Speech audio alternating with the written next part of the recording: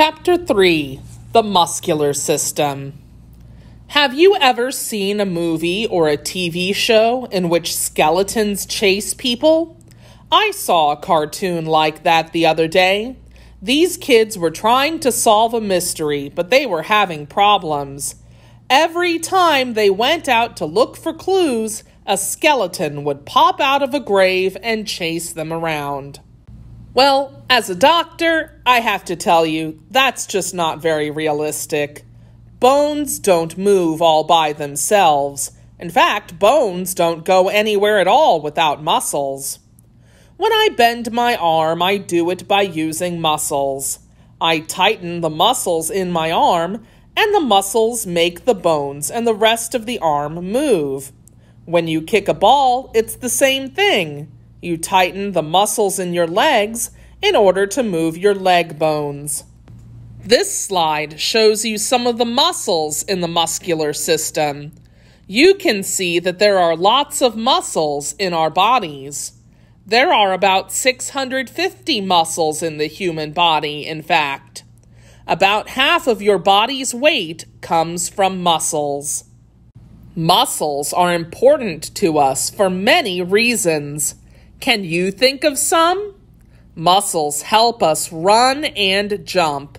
They allow us to stand up and sit down. We use muscles when we lift heavy objects.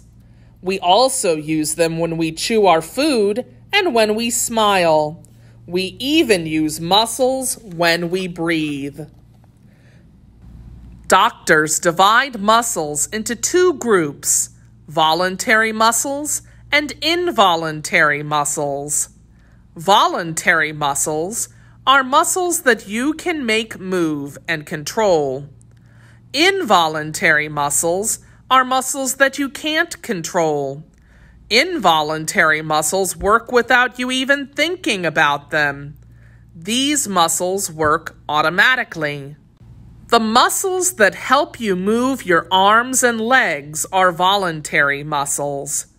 When you want to pick up a box, you think about it and then tighten the muscles in your arms so you can lift the box.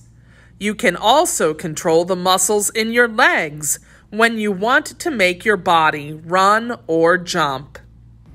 The muscles in your heart, however, are involuntary muscles. They keep your heart beating, whether you're awake or asleep.